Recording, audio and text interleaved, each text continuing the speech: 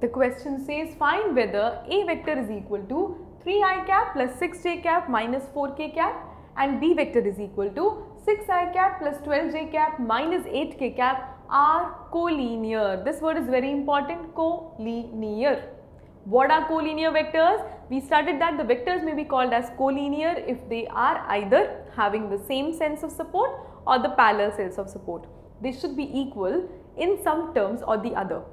So I write solution to understand whether these are collinear or not.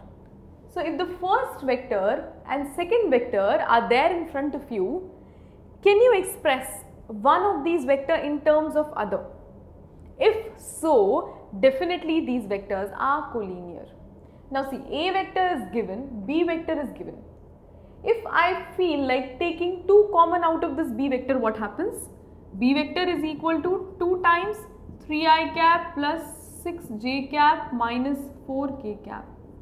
Okay.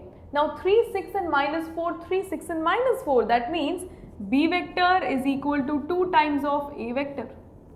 So if one of the vectors can be expressed as a multiple or something about the second vector, we say that the given vectors are collinear. Because these vectors in short mean what? B vector is given, A vector is given, B vector is twice in magnitude as that of the A vector, and since there is only plus sign, the direction is same. So these are collinear, and that is how you check the collinearity.